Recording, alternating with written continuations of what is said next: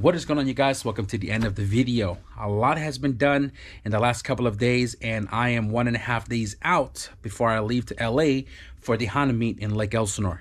There's still a lot of things to do with the sedan, and I'm hoping to take care of it tomorrow, but I'm not going to rush it because all the main items that I need in the car was installed in today's video. At the very beginning of this video, you guys saw I took the turbo kit out of the wagon, which is a Boost Junkie turbo manifold with a Precision 6266. And I pulled the turbo kit out of the wagon because I want to utilize that setup in the sedan with the built motor to make the power goals that I'm shooting for. The wagon is going to be a Sedan 450, and we're going to be building a new turbo kit for the wagon when I come back from LA, utilizing the Just TIG turbo manifold with a Garrett 3076. The turbo kit was fabricated for the way the wagon's engine bay currently sits, different heater hoses, different style motor mounts, and it was just interfering in the sedan. There was a couple of different ways that I could have went about the situation with the turbo kit in the sedan. One was to install the wagon's turbo kit in the sedan and change the heater hoses, but I didn't want to do that because I just filled it with brand new Honda coolant, and I didn't want to drain it and make a mess and then re-bleed the system because we're on a time crunch. Option number 2 was to install the Bull Boost manifold with the Precision 6266.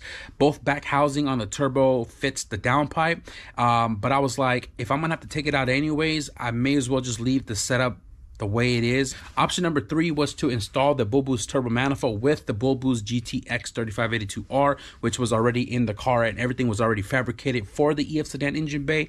And we're about swapping everything over when we come back from LA so we can do it right the third time. I decided to go with option 3 just to save time, put the Bull Boost turbo manifold with the Bull Boost turbo back into the car, and everything else just kind of puzzled back in. I don't know if I clipped it for you guys turning the car over with the turbo kit, but I know for a sure fact I did, and I heat cycled it with the turbo kit to make sure nothing was leaking, and we are golden there. The following day I was supposed to scuff the bumpers, to trim the moldings, to give it a nice coat of trim black, and then I remembered, I was like, I need to do all the all-wheel drive stuff. So I kind of put it off because I was waiting for hardware to show up. Ace and Home Depot didn't have any hardware that I need lengthwise, and the hardware actually shows up tomorrow, but if I did it tomorrow I'd be cutting it too close. I figured because I already did the all-wheel drive back end, I wanted to do the drive shaft and viscous coupler as well. Now I did take off the front drive shaft from the car and blocked off the back viscous coupler because I shown in the last clip the flange from the front drive shaft to the transfer case is about 2 inches short. The overall length of the drive shaft viscous coupler that originally came out of my red CRX is 77 in total, where the sedan is 79 3/4. So we were short. I pulled the front off just so I can drive it without it like banging all over the place, and that's something I'm gonna have to take care of when I get back. Measure out the front shaft, get another one made so the car can fully be 4-wheel drive. But for the show, I'm really not worried about having it 4-wheel drive. I mean, the car is not tuned. There's a lot of things I still haven't done with the car that's not going to be done to the car before the show. The car is going to be propped up on jack stand for the rear at the show, which is going to display all the all-wheel drive S1 products underneath.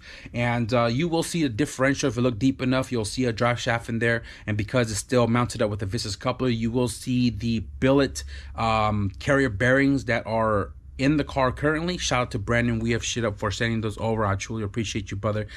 He sent it over like 3 years ago, and I finally put it to use. They were actually meant for the wagon, but you guys see I don't even drive the wagon, so I never got around to putting it in that car. So anyways, guys, we're going to wrap up the video right here. I hope you guys enjoyed the progress update on the EF sedan, the turbo kit installation, the S1 all-wheel drive rear end component installation, along with the viscous coupler and drive shaft. If you guys did, man, be sure to leave a thumbs up. And if you guys want to stick around for more progress update on the EF sedan, a lot of painting to do tomorrow and a lot of reinstallation on things over there, or if you guys just want to stick around for the LA vlog content, the Honda meet, the barbecue with the homies down there, be sure to hit the subscribe button. But with that being said, thank you guys for watching, and I'll see you guys in the next video. Peace.